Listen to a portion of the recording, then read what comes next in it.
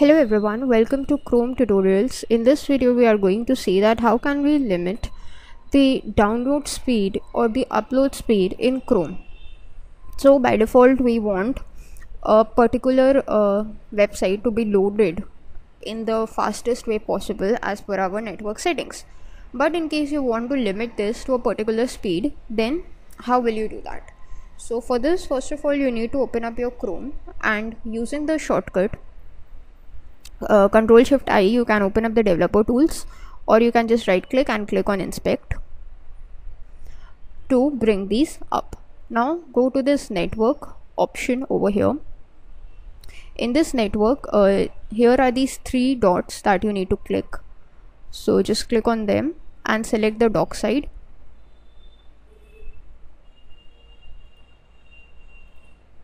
Let's just keep it here only. Then click on this cork sign for settings, go to throttling, click on add custom profile, and you can provide any name for your profile like new speed. Now after adding the name, you would be prompted to add the upload and the download speed and the latency that you want.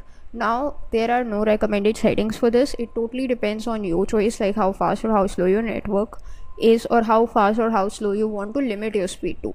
So accordingly, provide the values and click on add. Once you click on add, these would be the new restrictions that would be applied on the speed. So that's it for this video. Thanks for watching.